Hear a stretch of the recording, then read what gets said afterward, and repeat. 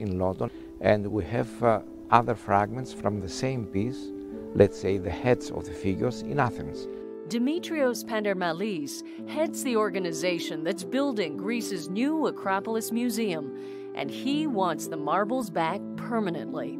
They symbolize the highest moment of classical art in ancient Greece. They belong to the Parthenon itself. But the British Museum is equally emphatic that this is not going to happen. You can't lend something to a sort of government or a country that doesn't recognize your ownership of them. As far as the British Museum is concerned, it has legal title to the marbles. Moreover, it has a mission as a museum of all world cultures. What the British Museum can almost uniquely provide is an opportunity to see the Parthenon sculptures in context with civilizations that flourished and around the time of ancient Greece. You can also uniquely see the huge inspiration that these objects have had on subsequent world cultures and how they have become now masterpieces of art and masterpieces of Greek civilization. But Professor Pandermalis isn't buying that argument. The story he wants to tell is depicted in the frieze itself, which shows an important Athenian religious procession. But only about 50% of the original frieze survives today. And of that 50%, about half are in London, and the other half are in Athens. He believes all the surviving pieces should be exhibited together, because seen together, they have a narrative. It's not correct for a piece so important to have fragments in different places and not all the originals together next to the original building. And the British public seems to agree with him. Poll after poll shows that the people of Britain support the idea of returning the marbles to Greece. So would the British Museum then go against the voice of the British people? Well, I think we'd have to look in a little bit more detail in terms of those polls, and I think it's worth saying that all of them are certainly now, some years old. People think it's a simple decision, yes or no, they stay or they go, and that's it. And it isn't. It's a very, very, very complicated situation. For now, Professor Pandermalis intends to fill in the gaps of his frieze with copies of the British Museum's frieze, so that visitors can have a more complete vision of the procession that's depicted. We'll paint the copies with special color to make differentiation. Of course, our target is that we replace one day the copies with the originals. And he's hopeful they can work something out. On the basis of an exchange, of a friendly cooperation, will be possible to get back the maps of the Parthenon. The trustees, we have a very generous loans policy. There isn't any, there would be no reason why that discussion couldn't take place. And perhaps this great symbol of civilization will ultimately inspire a solution that benefits everyone.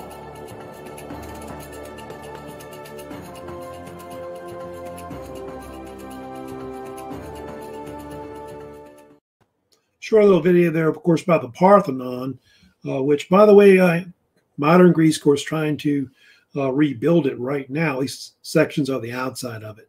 So anyway, welcome you back. Of course, Daniel Simon at Baton Rouge Community College. Hope you're having a great week out there overall. Of course, this week kind of like cool here. It's like we got a little cool weather coming in, of course, which feels great this morning and all that. So everybody's having a great week out there overall. Looks like one person right now watching live, which is Cleisthenes. So we're having a great morning today earlier. So anyway, of course, today, of course, part 2 lecture, of course, on ancient Greece. I'll be, of course, continuing this lecture series on the Greeks, which I'll probably wrap up later in the week, part 3 lecture on Friday. But anyway, a few announcements before I get started overall. Of course, we have a lot of assignments out, right now that are important, because the 7 weeks class, it's kind of rolling along. We don't have that long to go till the end of the semester. I think the semester ends like early October. So it looks like y'all got y'all's first exam, of course, to wrap up this week, get out the way, because I'm going to be giving you the second exam, I think, on Friday coming up, which will mostly be on the Greeks. overall. And then, of course, the second vocab, that's something y'all need to also begin wrapping up on too, because I think that's coming up as well, due at the end of the month. You do have the India quiz that also gave you as well. I'll send you reminders about that assignment as well. But that was that one I gave you that was kind of an extra lectures I gave to you the other day. But if you didn't turn in the first vocab, you might want to get that to me. If you're late on that, you want still credit for that, because you got the second one, of course, to wrap up on. So anyway, like I said, today we're going to, of course, be moving on to talk more about the ancient Greeks. Of course, as you see, I'm going to talk mostly about the Greek city-states.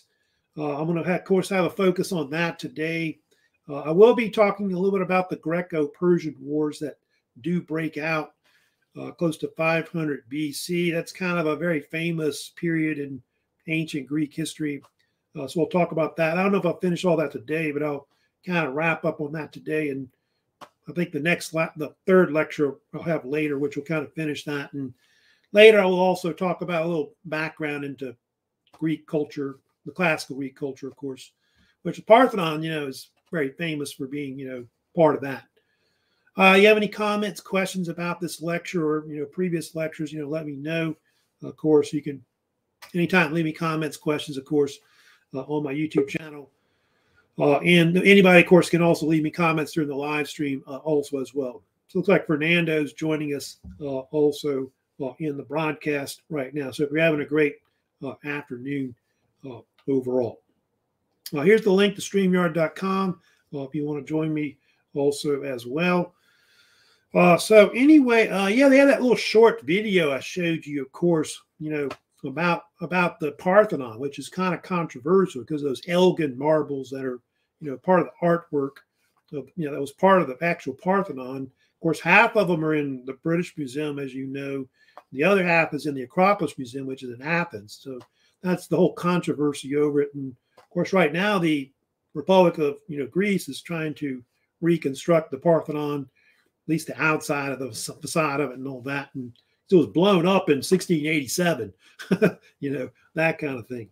So anyway, so I'm going to go ahead and we're going to, of course, talk about, of course, previously we had been discussing, the Greek age, Hellenic age that kind of started around the 8th century when the Olympics, they think, started in ancient Greece a long time ago. If you remember correctly, the period of that era goes from like 776 to 323. It does go down, of course, to the death of Alexander the Great, who died in 323. Of course, you had that so-called Hellenistic age that came later.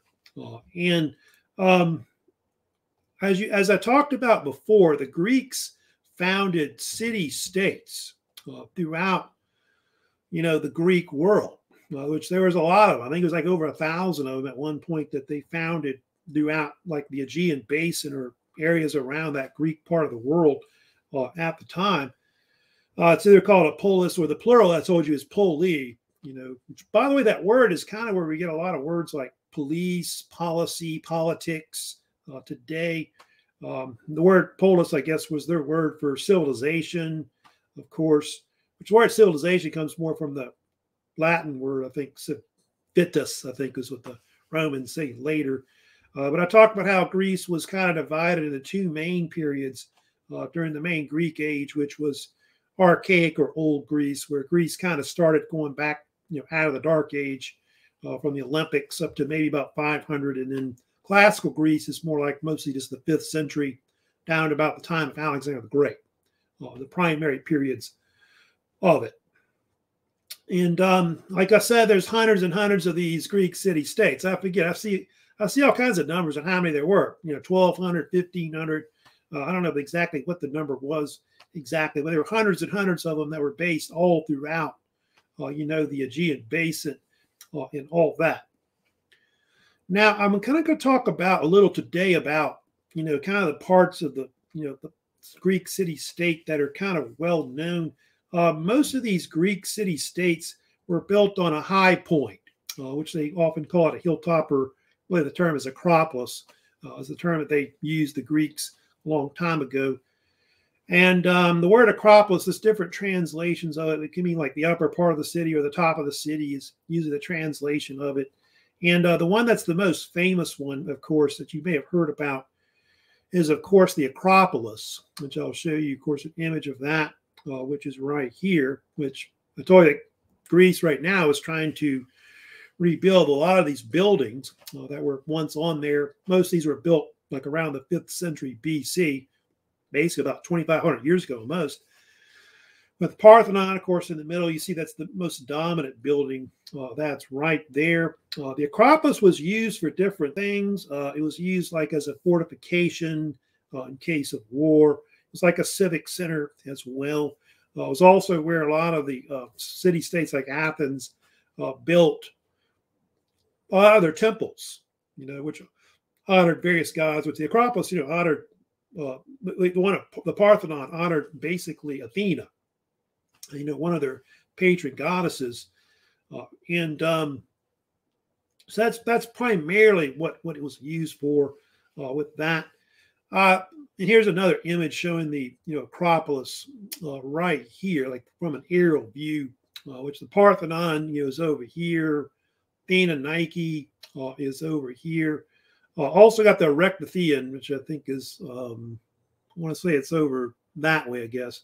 But anyway, basically, you can see here, they also have the Agora also as well, which that's like the kind of a gathering area for all the citizens, like assembly area or gathering area is what they usually refer to it as.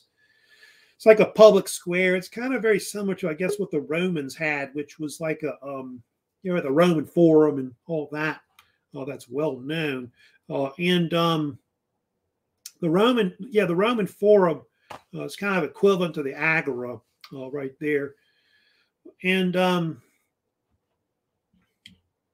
anyway, it looks like Aish is also joining us in StreamYard as well, if you're wondering. But there's other buildings that were built there too on the site. So yeah, that's pretty much the main ones I told you about. You want to know all the ones, I kind of listed them for you. But the Acropolis has got the Parthenon temple, Athena Nike, that temple. Honors Athena and Nike. Nike's the goddess of victory, also called Victoria by the Romans. The Erechtheion temple, of course. I think I've got a picture of that one. I'll show you later. That's also another famous temple that's on the Acropolis as well below, which is above the Agora. Now, also, we go right here. The Athenians also had like all kinds of governments, like all these Greeks, Athenians, and other states kind of came up with different Greek governments that kind of ran their states.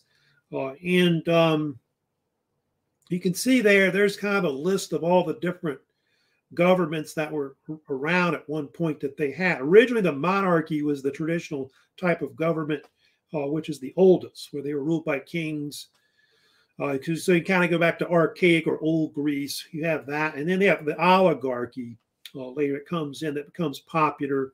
Oligarchy is a type of government where it's ruled by predominantly wealthy like aristocrats, nobility.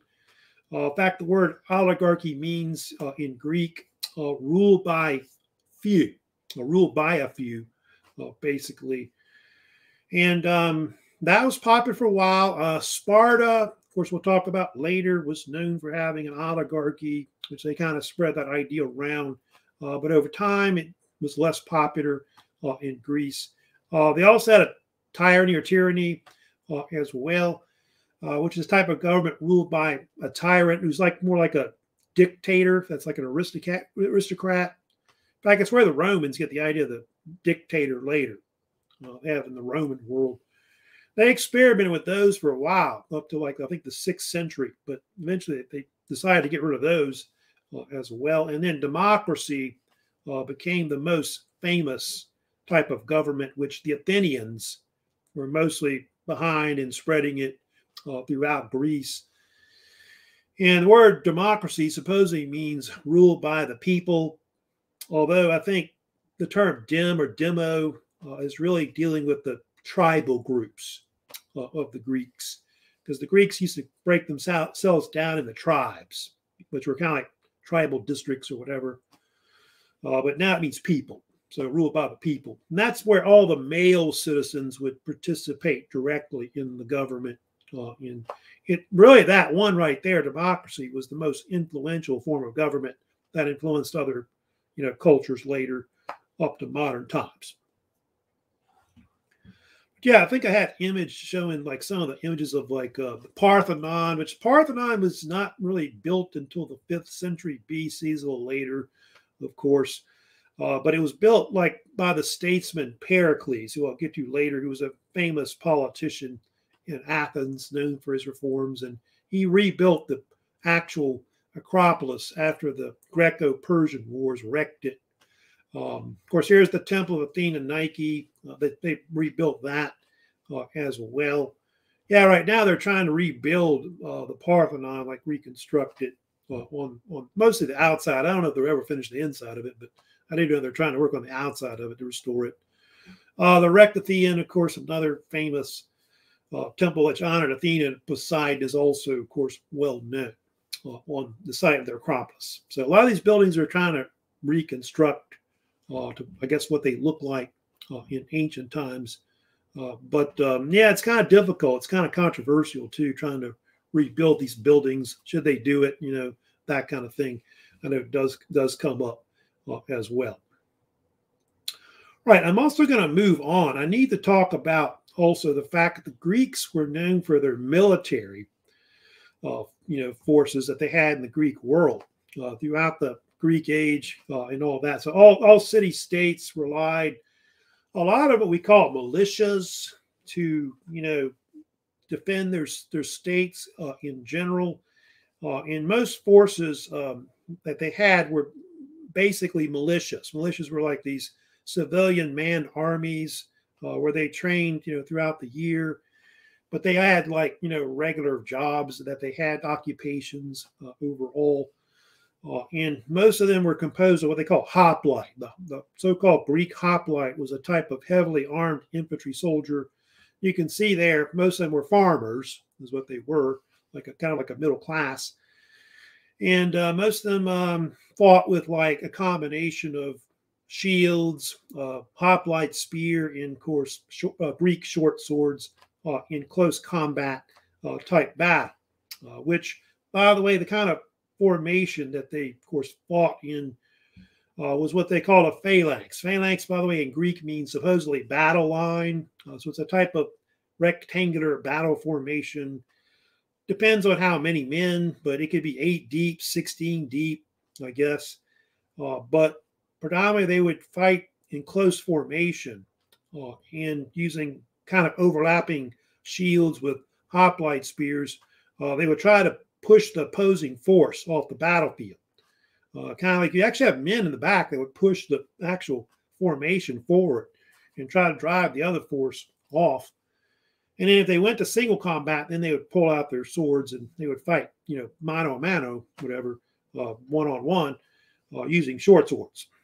So anyway, for a long time, the Greek phalanx was unbeatable, down to about the time of Alexander the Great, until, of course, the Roman legions came along and, of course, whipped it.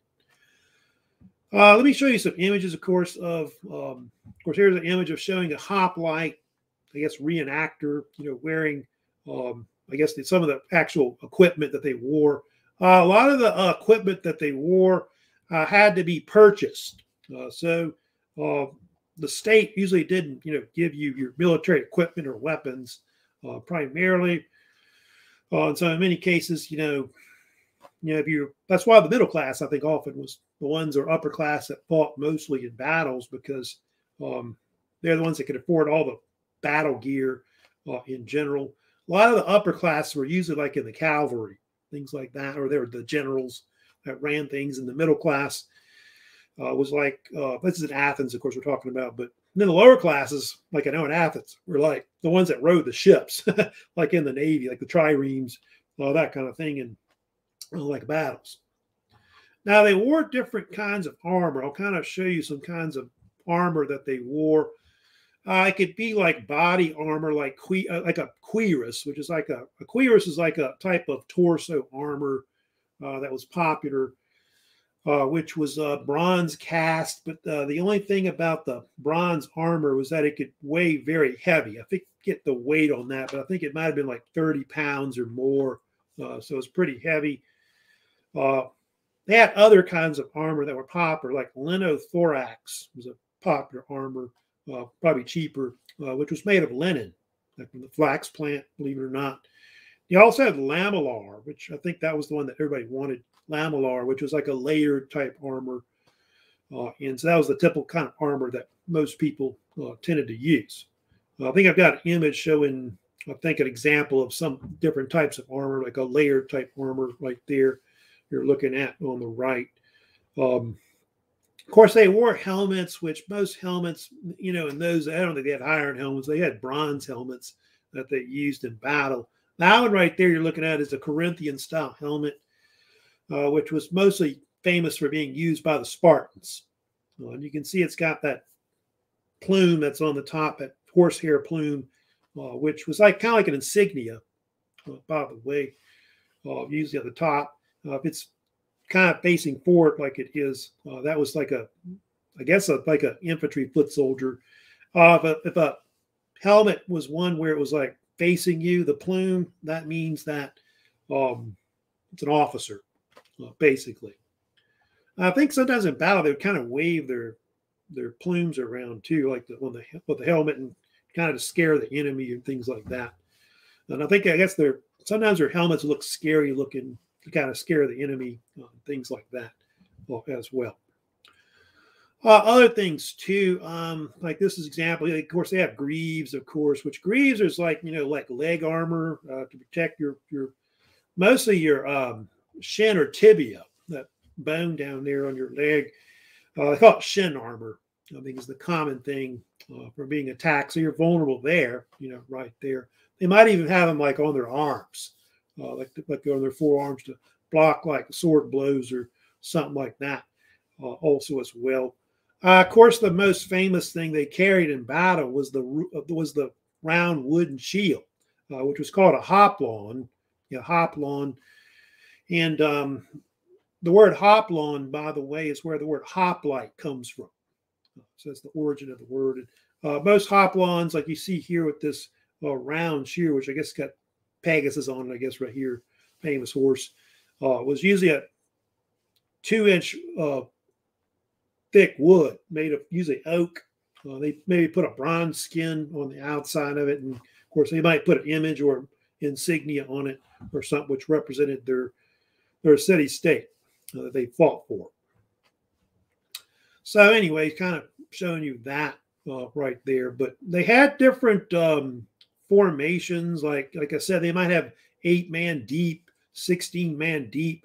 They did have some like that became famous later, like the Macedonians later, like under King Philip II and his son Alexander the Great.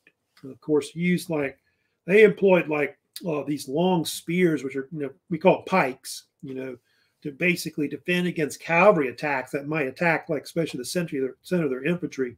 Some of those were double in size. I think the average hoplite spear was maybe like 9 feet long. These were 18 feet long in length that you're looking at. So anyway, so that's something that's often very famous, with the Greeks in general, right there. Let me go back up here and, of course, show you. But, yeah, most hoplite spears you see had 2 tips to them, by the way, which I think one was for a weight or extra tip in case one broke on it right there. But I guess he's kind of got it right the way it is. But basically, you use that left arm with the shield to block any kind of blows against you, whatever sword or whatever it is. It's, I guess, really spears are trying to hit you. And you try to basically thrust it at the enemy. We'll try to kill him in front of you, basically. Usually like up. Usually it's like above your head trying to stab the guy around your shield. But they would often overlap the shields and try to protect the guy that's next to him, basically, in battle. So, yeah, it was a clever formation. And later, when the Persians fought the Greeks. The Persians didn't really have an answer for these phalanx formations.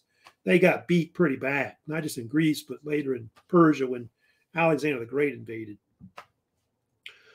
All right, I'm going to move on next. I'm going to, of course, talk about the next thing today. We're going to get into and discuss like the rise of some of the city-states, which the two most famous city-states that really came to power was Sparta and Athens. Those two were like superpowers in the Greek world. It was almost like a comparison between, like in the Cold War, when you had the United States versus the Soviet Union. Not sure which one would be which with this, but that's kind of like how it was, you know, in the Greek world. They didn't really like each other, by the way, the two city-states. Even like they had like, you know, different forms of government. Like the Athenians had democracy, you know, Spartans had an oligarchy. They even still had monarchs, which was different from, you know, other states that didn't really have monarchs that much. So it kind of stood out as being kind of, you know, different, more or less. But Sparta started out as a Dorian state, and they were based in the southern part of Greece, an area called the Peloponnese, which is a peninsula that's on the bottom of Greece. I'll kind of show you a picture of, I guess, where Sparta basically is. That's actually a picture showing you like the entire area of the Peloponnese, or it's got different names, Peloponnese or Peloponnesian Peninsula, if you want to call it that, as well. Sparta's on the bottom, that little light blue area that says Laconia, right there. That's where Sparta basically is. The city of Sparta is kind of like right in the middle of it. They still call it that area, by the way. Modern Greece today, Laconia. It's spelled with a K or spelled with a C. So it's spelled either way. They think the name kind of was derived from, I think, the ancient Spartan homeland, which is Lacedaemon. That's how they say it. And Lacedaemon is believed to be originally, it's named after an ancient king of Sparta. This may have been mythological. I'm not sure if he was real or not.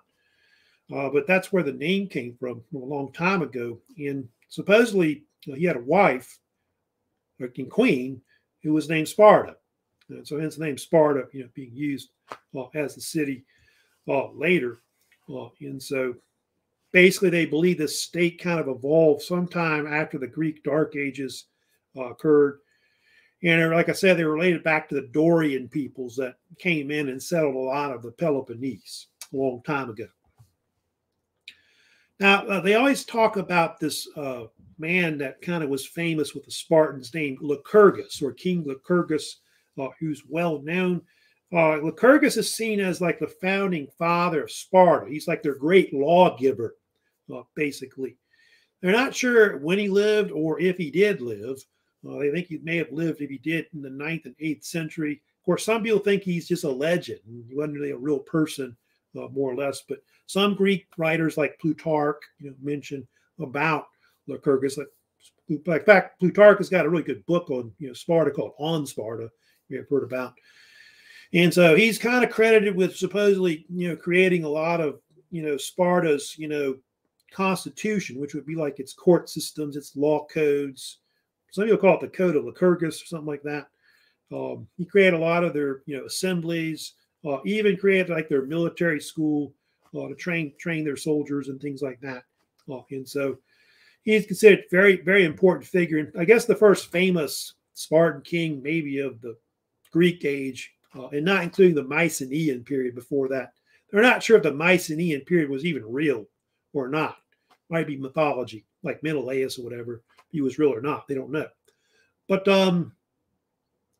Lycurgus is known for founding the so-called military schools of the Spartans, which trained like a lot of the men to become soldiers. And it was often called the Agog, was the common name that they call it, which means in Greek, supposedly, to rear or rearing is what it meant. And so young boys from the age of 7 would be taken from their parents, basically trained in these military, like this academy, basically. I think the Greeks call it a gymnasium, is what they called schools in those days. And they would train up to like the age of like around 20, basically, when they would become like a Spartan soldier. And so these would later become the you know, Spartan ruling class, like the upper class that would basically control the state. Because Sparta really only has like really one class, that's citizens. That's those that are Spartans, that are basically in the military, and in the women, of course, Spartan women that they have as well. But anybody else is not really considered a citizen. You can see there what they call a paroiko, which is a like basically free citizen, free non-citizen. You could go to Sparta, like live there. Maybe you're a merchant or whatever you are, that goes to Sparta, whatever, but you don't really have any rights. So you got that, and then you got the helots. The helots, that's another thing too. I want to mention too right now. The helots are they're either serfs or, of course, some claim they were slaves. That the Spartans basically forced into forced labor, like slavery or like serfdom or whatever you want to call it. They don't really have any rights, even though they heavily outnumber the Spartans. Like I think Herodotus said 7-1 or something like that. The number, they basically do all the work, like farm work or whatever. And so Spartans really don't do anything except run the state and I guess fight wars, like military stuff, pretty much. So they think they were the helots were basically these peoples that were, I guess, indigenous people that were already there when the Spartans came in and took over and forced them to become like their slaves or serfs. But it's a debate about what it is. Is it they serfs or slaves? It's still controversial. They're still not sure which it is actually. But anyway, yeah, kind of talking about more about the Spartans, a little bit about their government, which I kind of have talked about. Now, I'll get it. Let me first talk about the Spartans themselves. The Spartans, overall, at the age of 30, like after they go through their military training, that's when they would become a full Spartan citizen. They sometimes call it a Spartiate, which might be a modern term that they later use, but that gave them the right to like hold office, to vote, and all those kind of things. And so they participate directly, in the actual Spartan state. And most are in the military, like I think close to 50 or something like that, for a long, long time. And there aren't that many Spartan soldiers. I think there may have been 8,000, 9,000 that might be in the Spartan military at one time or less. It's a very large city state, like the amount of land they controlled, but the actual people that ran it, the upper class and all that, was not that many, actually. Now, Spartan women had rights too. That's the interesting thing about the Spartans. It was kind of like this egalitarian society where everyone is kind of equal, unless you're not a Spartan, that kind of deal. But a lot of the women were educated, like the men were. Although a lot of their education was more like prepping towards like marriage and rearing children and things like that. But they had like a lot more freedom, than most other women in other city states, in the Greek world. And also there were more of them, which is true about Sparta, because a lot of the men tend to get killed in battle and things like that. And so a lot of times I think the Spartan women were more promiscuous and things like that. Maybe more than one husband over time and things like that as well. So now the Spartans rely, like I said, on an oligarchy, which is true. They actually had monarchs. They had these two hereditary kings that would rule in power at the same time in Sparta, which is kind of unique about that. But they had also other people that would run the state as well. They had this consul that was called the Gerousia. That was called, which had, I forget how many it was on it, but I believe it was like around maybe 30 that were on there, and included, I think, even the Spartan kings were involved in it as well. So it was important in advising the state. And I think it kind of maybe was used as like a court system as well.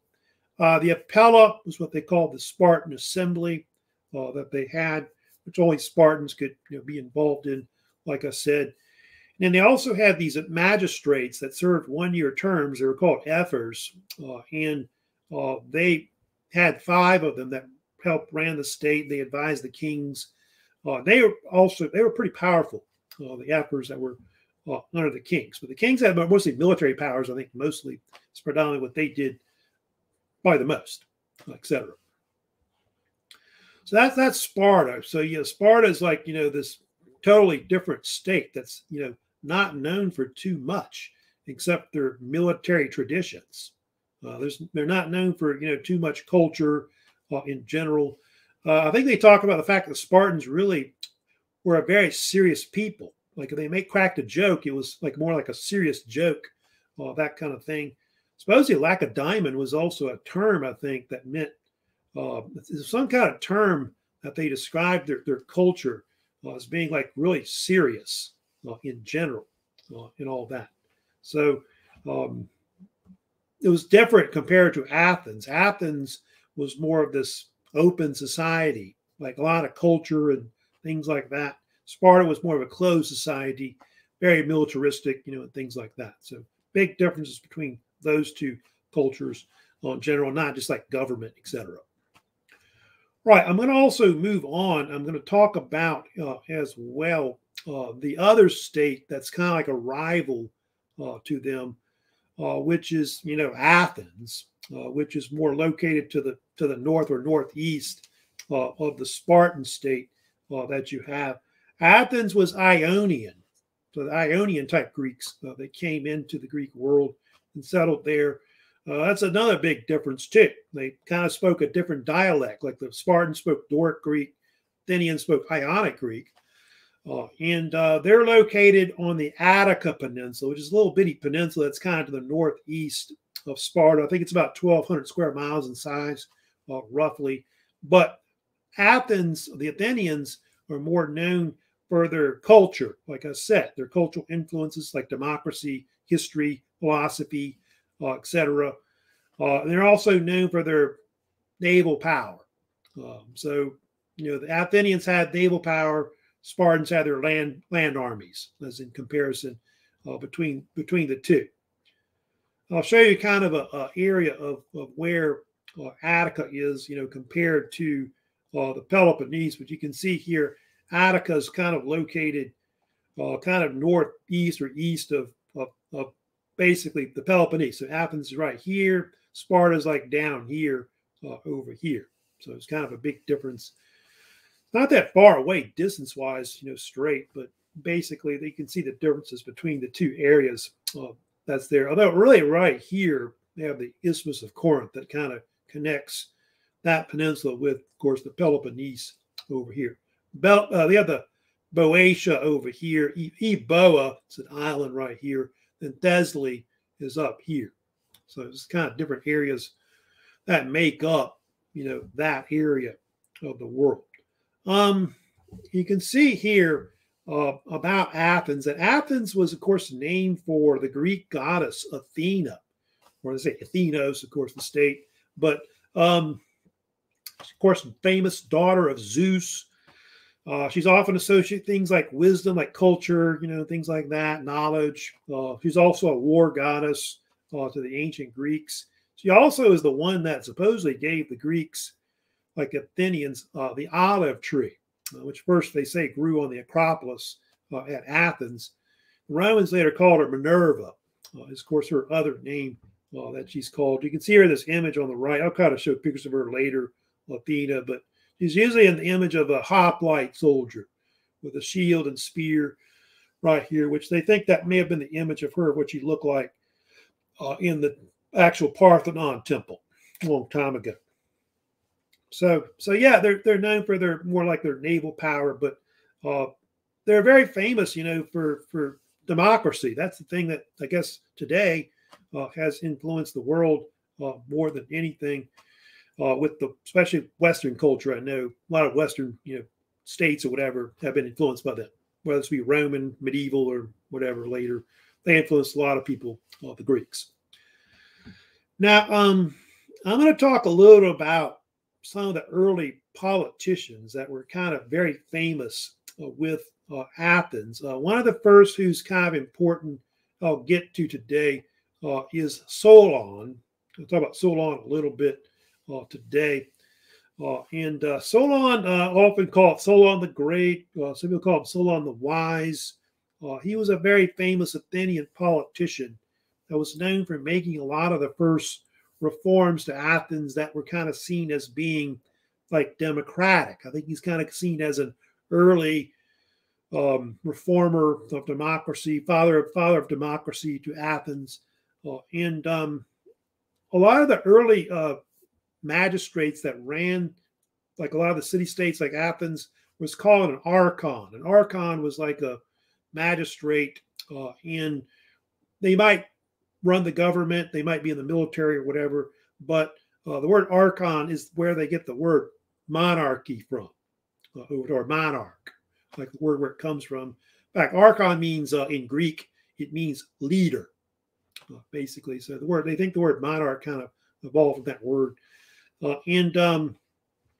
So he's famous for a lot of his reforms. One of the things that he did that's very famous, he's the one that got the Athenians to begin to specialize in the development of olive oil production, because that's one thing that the Athenians are very famous for. Like Greece today still produces a lot of olive oil, not the most anymore.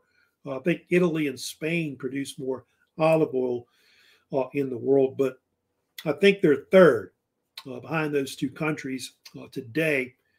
And it kind of later influenced them, to create like an empire, so-called Athenian Empire will merge with that. So they were known for exporting olive oil to people, things like that.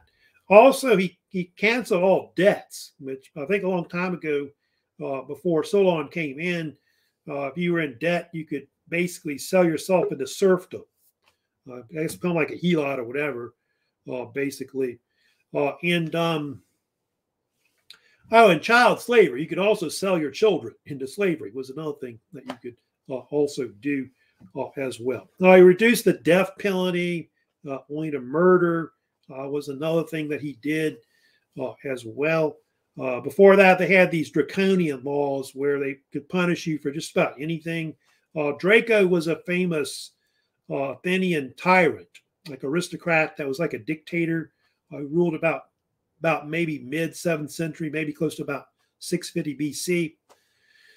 And draconian laws are kind of like harsh laws, basically, which I think they still use that term today, draconian laws, when you think of laws that are kind of seem like they're harsh or whatever. But they eventually got rid of that. And so the only thing you could be put to death for was supposedly murder, like mostly anyway. The other thing he did too is he basically established a lot of the constitutions. That's the thing. He's basically Athens' great lawgiver. So he's basically like the Spartan version of Lycurgus, creating all their laws, create their court systems, their assemblies, things like that. And he's known for creating at least two major assemblies they had that's well known. One that was called the Council of 400, or just what they call it, bulle, which a bulle was a type of Athenian assembly, which they called a council, which the Romans called a council too, later as well. The Council of 400 is one of the first. And then also the Ecclesia was another assembly, which was for most of the citizens of Athens, like the male citizens, participate with it. He also had this high court of appeal he created called the Areopagus. It's usually called, it's kind of equivalent to like almost like our Supreme Court we have in the United States, or other courts they have. But it was a high court of appeal that dealt with like appeals cases and also capital punishment cases. And it was called Areopagus because a lot of the judges would meet on this place called the Rock of Ares on the Acropolis or near the Acropolis. And so that's where it got the name from, basically. So he was instrumental in a lot of things, Solon. Oh, one more thing he did do, I forgot, which is kind of another thing that's famous as well. He divided up the social class system of Athens. So Athens had 4 classifications, basically, depending on your standing in society, but you had 2 upper classes that they had. They had aristocrats that were at the top, and then the knights. Aristocrats were usually the ones that were like the ones that ran the government and like the military. The knights were like in the cavalry. The middle class was mostly hoplites, which a lot of those I told you were farmers. Then your thets was a nickname for these landless peasants. that were mostly laborers, and that's how they would break down Athenian society. So that's something he did, of course, when he was in power.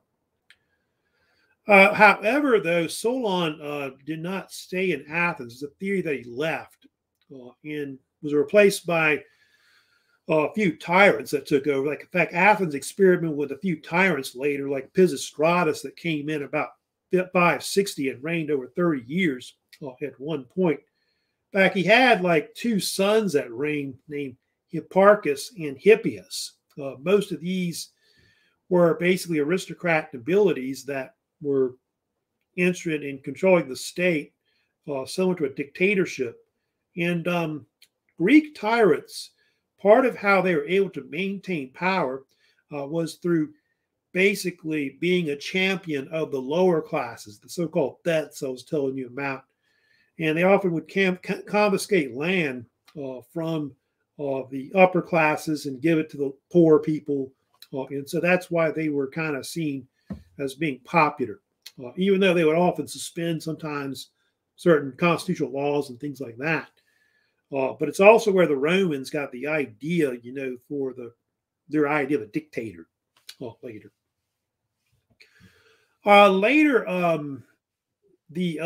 What happened, if they think close to about 510, the tyranny or tyranny of Athens was overthrown. I think one of the last ones, I believe it was Hippias, was overthrown through Spartan aid. Spartan came to the aid of Athens and drove out.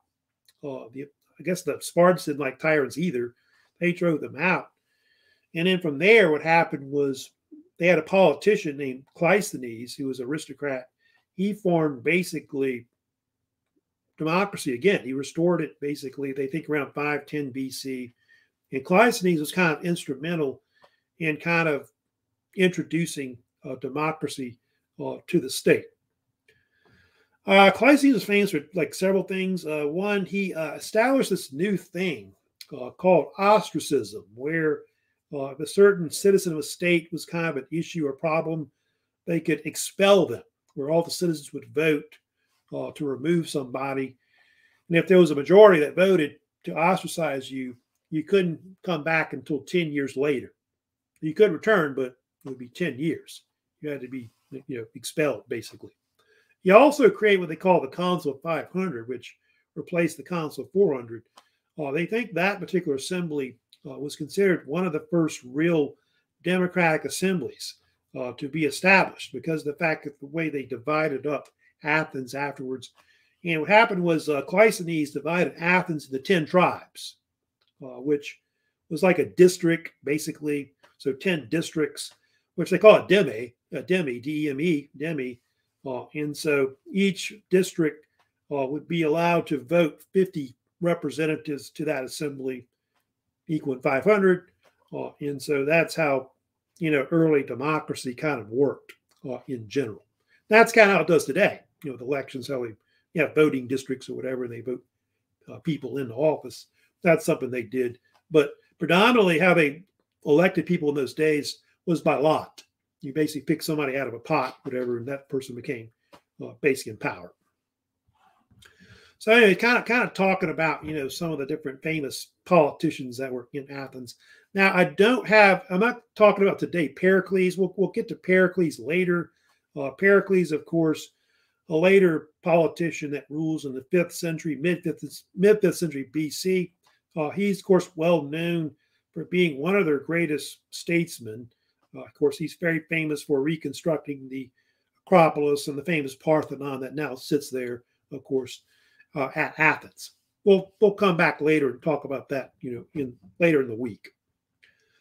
I've got a few minutes left. Let me also move on to get into and talk about the Greco-Persian Wars. That's, of course, a very famous event, which, of course, happens at the end of this period. We're talking about getting into the so-called classical age of Greece. And Persian Empire was an Iranian state that developed in Iran, like Persia, they call it today, and emerged like sometime in the mid-6th century BC. They believe the Iranian peoples were related back to Aryan peoples or Indo-Aryan peoples that came out of like Eurasia, like north of that area, and settled there thousands of years ago. And kind of talk about this particular empire. The Persian Empire was a massive empire. You can see the size of it right here in this map. It was founded, they believe, by the King Cyrus the Great, sometime in about maybe 558 BC. And of course, later on, it was called the Achaemenid Empire or Achaemenid Dynasty. Of course, the dynasty of great kings that would, of course, rule over it down to about the time of Alexander the Great.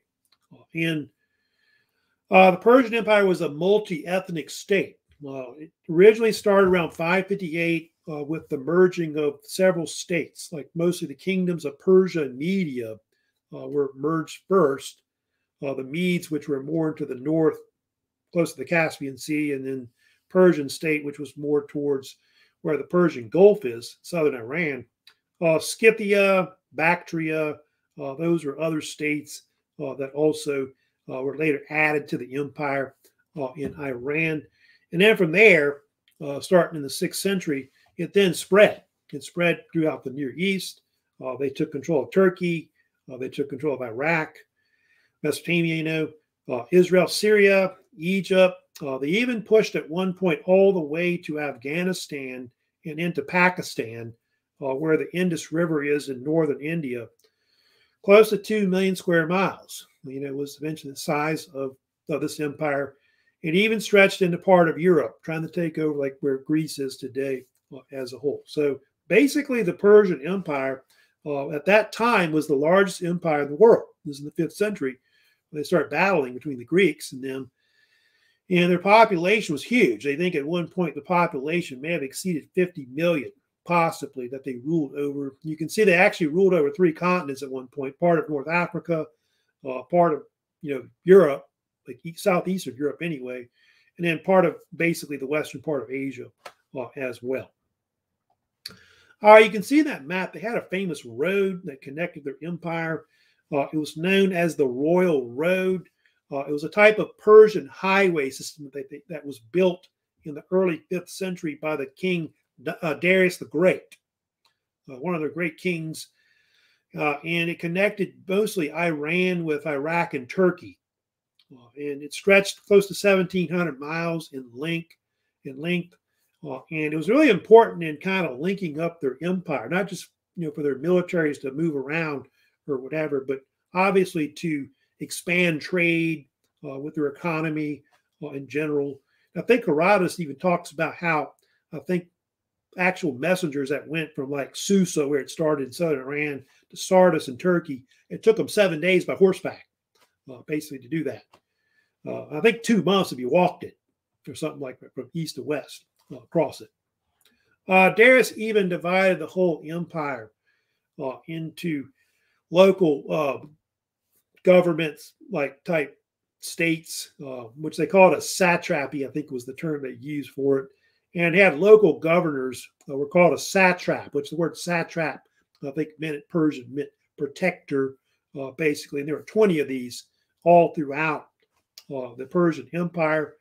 They're kind of like the eyes and ears of the Persian kings. But a lot of times, I think some of the local governors were even local people that lived there in those various provinces. You can see on the bottom of that map, they had different capitals, but the one that's the most famous is later Persepolis. That's later capital. They think Darius built it, Darius the Great, and it became the capital of the Persian Empire between the 5th and 4th centuries until it was destroyed by Alexander the Great, who burned it down, by the way. I think in the year 330, I think he burned it, basically. One more thing about them that's very famous. The Persians had a different religion.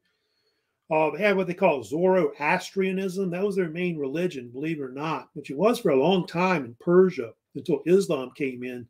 Compared to the Greeks who have Zeus and all that.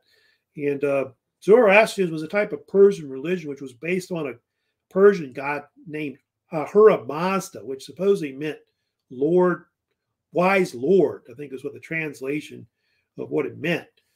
god of wisdom. And supposedly it was a type of religion that was based on the teachings of an Iranian prophet that was named Zoroaster, or Zarathustra is the other name it's often called. And over time, it spread throughout the empire. And so it was actually a monotheistic religion that was actually pretty popular for a long time. But over time, it later was stamped out by Islam, which came in kind of spread in that area. But they did think that Zoroastrianism had an influence on a lot of the other religions later, like Judaism, Christianity, Islam, they think. Now, I'm going to get into and talk about, what sparked the war. Of course, the so-called Persian Wars between ancient Greek city-states and, of course, the Achaemenid Empire, of course, that was in the east. They think it happened mostly under King Darius the Great. Of course, one of the great kings they had, who ruled like mostly in the early 5th century. And you see in that map how, the Persian Empire is, moving east to west. Well, as they do that, they push into the Greek world, especially in Western Turkey. Western Turkey was really the hot point where the wars really broke out. A place called Ionia, which is kind of like Western Turkey, where Ionian Greeks had settled a long time ago. And that's when the thing really broke out. They had this revolt break out in 499 BC, where Ionians that are there don't want to be under Persian rule. And so there was a city-state called Miletus that revolted. And so Darius came in with Persian forces, sacked the city. This upset a lot of Greeks in the Greek mainland. And so the Athenians sent a fleet, and also a hoplite force to basically attack them. And the next thing the Greeks go actually across land. They attack Sardis, which is a Persian city there on Western Turkey. That blows up the whole war at that point. I think the Ionian revolt lasts a few years, but Darius puts it down. But they think in the end, what ends up happening is Darius decides that he's going to invade, Greece, which will have like 2 invasions, which will be later. Before I talk about the Greek-Persian Wars, I did want to mention, of course, about the famous historian that writes about, of course, the Persian Wars that were going on when Darius invades, and all that. But Herodotus, who we've talked about before, the father of history, he's our main historian, of course, that writes about the Persian Wars. He gives us a lot of information about the Achaemenid Empire. He even includes in Book 2 history of Egypt, because the fact that the Persians have come in and taken over, Egypt's territories and all that. And so his books are kind of instrumental in describing a lot of the battles, like Battle of Thermopylae, etc. That's why we know a lot of information about these wars. Of course, there's been a lot of criticism towards Herodotus. Some claim he kind of exaggerates. There's kind of speculation about whether his information is really accurate or not. But he's really the oldest source that we have, of course, on these wars. There's other writers that wrote about, those wars, but his, of course, is the oldest and most important that we have. So I'm going to talk about, of course, King Darius the Great. 490 BC, he sends an invasion force to attack Athens. He's kind of mad about the fact that one of his Persian cities, Sardis, has been attacked. And so he sends a naval force with a small army, I think 40,000 troops, to try and attack Athens. His plan, of course, is to sack Athens. In return, maybe even conquer Greece. I think he's thinking might add that to the Persian Empire. And so he's going to land forces in Attica, which is the peninsula I told you about where Athens is today, so-called Bay of Marathon, of course. And kind of got a map showing you the area of where his forces would come ashore, which is right. You can see the Bay of Marathon in this image right here. As you know, this leads to one of the first famous battles of the Greco-Persian Wars. So you have the so-called Battle of Marathon, which happened this month, by the way, a long time ago, 490 BC. You can see yeah, almost 2,500 years ago, just about. You had this battle that broke out.